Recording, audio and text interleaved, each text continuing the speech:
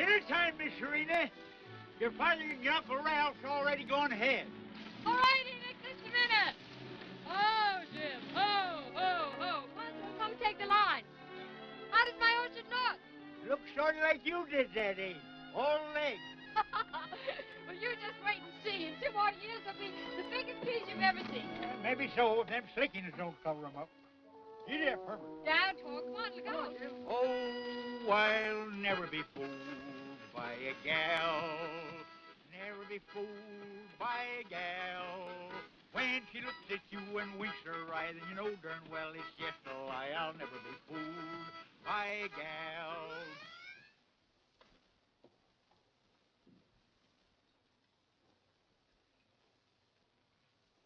Lance, you sampled that brandy pretty well before dinner. Thanks for the checkup, Aunt Roseanne. Lance, if I... Well, there never was a Ferris who couldn't hold his liquor. I'll join you. Ramon, the brandy. Down, Tor. You already bit him once. That animal petrifies me. It isn't safe around here. Serena can use him in the orchard. She'll need some protection there. That fool orchard. Taking up 50 good acres of land to mess around with fruit.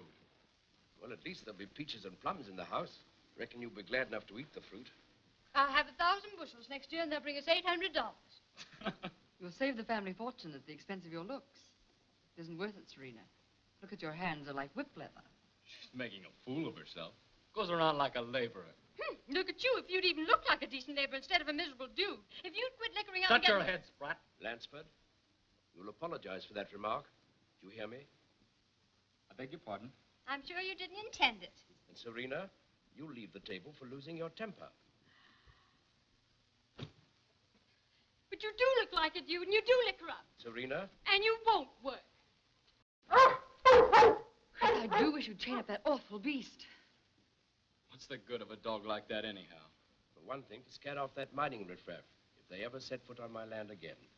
The trouble with you, Father, is that you're not willing to accept advancement. Gold is under the soil, not on top of it. Farming was all right in its day. Lansford, that dog at least has breeding. Knows a mine mucker from a gentleman, even if you don't. What do you expect me to be, Father?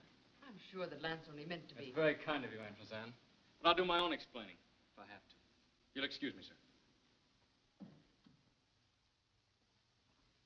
Now, I'll be fair with the boy, Chris. You can't expect him to be a plaster saint. Only one thing bothers me. He's a lot less interested in this ranch than he is in that mining crowd. I wouldn't mind his kicking around with his own class.